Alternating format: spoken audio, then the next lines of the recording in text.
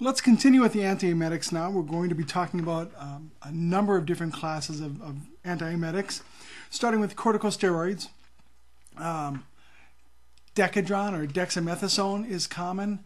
Methylprednisolone is another common corticosteroid. They're used for many things. Remember, we talked about some of these steroids in terms of respiratory problems, but they also help relieve nausea and vomiting by unknown action. They are used especially for chemotherapy. They work very well for chemotherapy-induced nausea and vomiting. But they have other effects that are important.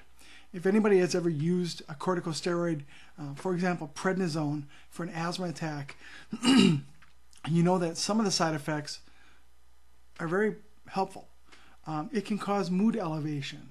It can cause an increased appetite.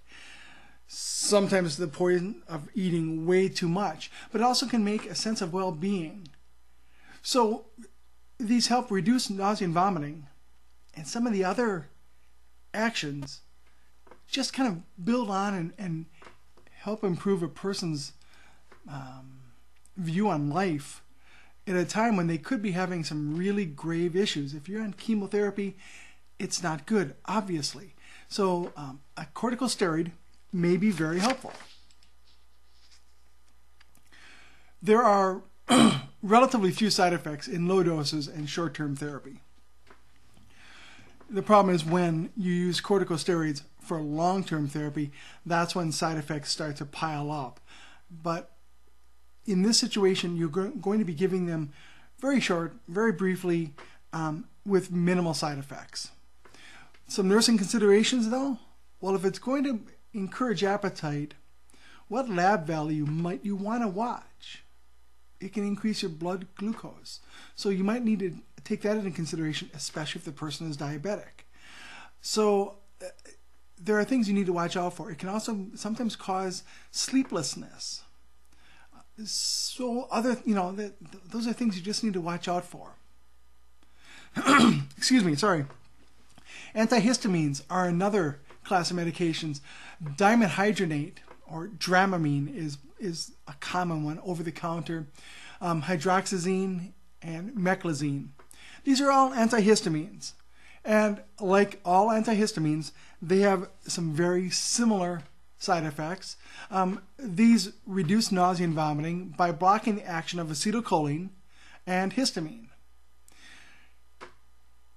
They have one of the major side effects can be profound sedation, especially Dramamine. When it's used for motion sickness, it can put you to sleep right through the whole trip, which happened to me when I was in Jamaica, and on the way there and on the way back it happened to another student. These are also very useful for other things though. Some people get nausea and vomiting because they have an inner ear condition called Meniere's disease. This causes vertigo, and vertigo is dizziness, kind of a spinning feeling. So this is very helpful for that type of nausea and vomiting, because that is actually almost simulating motion sickness. These work best when they're given before the nausea and vomiting start. They don't do a whole lot once it's already there, but they're very good taken in advance to prevent it. Not all antihistamines work as antiemetics, but these three work very well, using their antihistamine and anticholinergic activities to help bring some calm. Side effect, the main one is going to be sedation. And like I said, it can be profound, especially if the person does not take a lot of antihistamines. If you are sort of antihistamine naive, night-night. It's just gonna. Other anticholinergic type reactions: blurred vision, constipation, urinary retention, dry mouth, dry nose and throat. So what are you going to tell your patient if they're taking this? How are we going to treat the dry mouth? Hard candies work very good. Make sure that you are able to sleep if you fall asleep. You're not going to want to take this if you need to be sharp and on top of everything. You're not going to take this if you're driving, obviously. So these are just, they're very common. They work very well when taken in advance. Anticholingerics, scopolamine. Most commonly used as a patch, a scopolamine, transdermal scopolamine. Transdermal through the skin. Works very well, but it must be applied more than 4 hours before travel starts. Now, why would it take at least 4 hours? Because it's transdermal. It has to move from the little patch, and they're small. I mean, we're talking probably about the size of your thumbnail. It has to migrate through the skin and start working. Now, it really is nausea and vomiting, especially good for motion sickness. But again, it needs to build up in the system.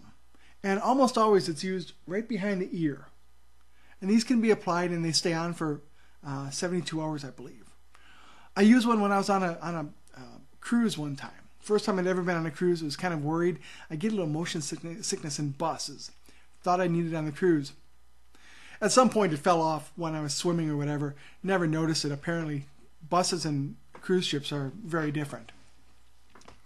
But again, you're going to need to give you just like your antihistamines must be taken before you get sick. Cannabinoid. Where do you suppose this comes from? Yeah, cannabis or marijuana. The medication dronabinol or Marinol. Nobody really knows how it works, but it does work especially well with nausea and vomiting due to cancer chemotherapy. It also stimulates appetite just like the corticosteroids do. It has the same side effects that you would get if you smoked marijuana.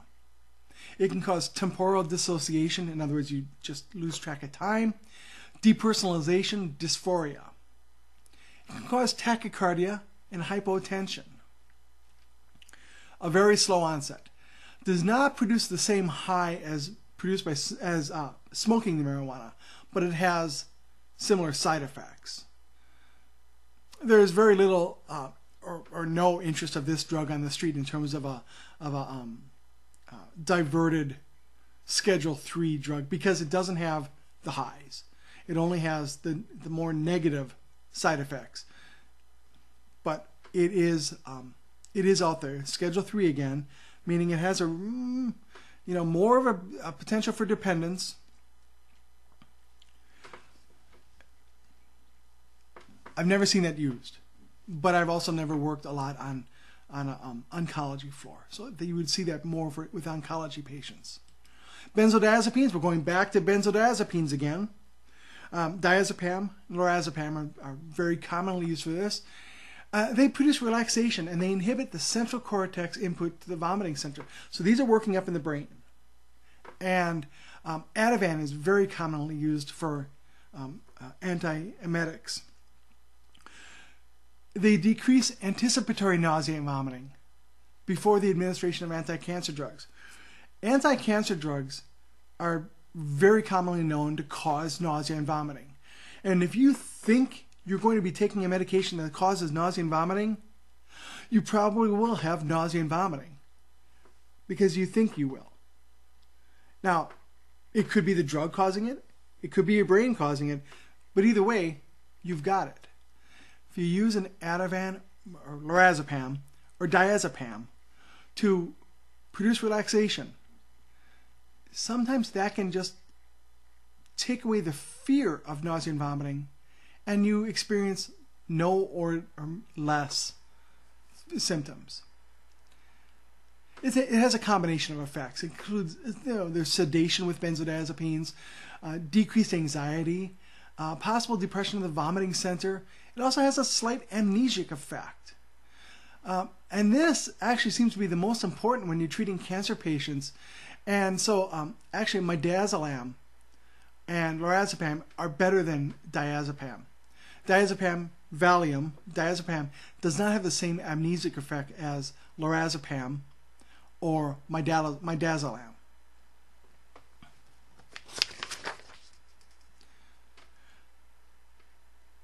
The last category of antiemetics is a prokinetic. Prokinetic, let's talk real quickly about that word. What does prokinetic mean? Pro means encourages, increases, promotes. Kinetic, movement.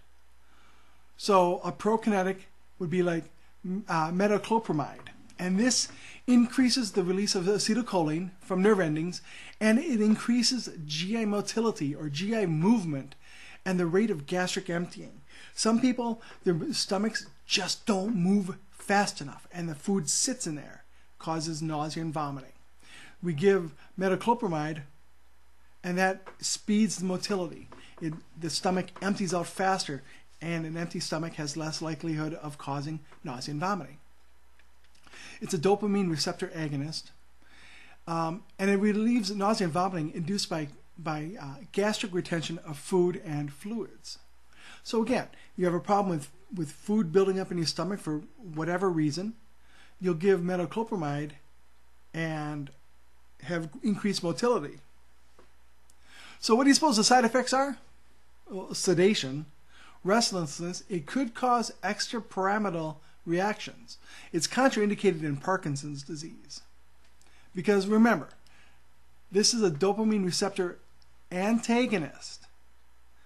And Parkinson's is all about dopamine. And if we have taking medication that is an antagonist to dopamine receptors, we're going to increase the symptoms of Parkinson's. About 30% of people develop extrapyramidal reactions. So we'll need to watch out for those, as we talked about in the most recent learning plan. And then we have emetics, not anti-emetics, but emetics. These are medications that encourage vomiting. And the most common is ipecac syrup. This is used for when there's potential overdose in a conscious patient. Now, it's not going to be used for everything. If a person ingests a corrosive substance, you're not going to give them an emetic to make them vomit up. It's mostly for overdoses of drugs. It used to be recommended to keep at home for anything that may have happened, and it's no longer recommended for routine home use. What you need to do, if you're in a situation where there's a potential overdose, you call poison control first. They will tell you the next step. The American Academy of Pediatrics does not routinely advocate keeping ipecac anymore since 2003. It acts within 20 minutes. You may give repeat doses if need be, and give with 3 or 4 glasses of water for adults. You really want to distend the stomach. Stomach distension increases nausea, increases the vomiting, and increases the likelihood, if there's medications in the stomach, of actually flushing those medications out. So those are your antiemetics, all the antiemetics, and one of your emetics. Come back, and in the next section, we're going to be talking about constipation.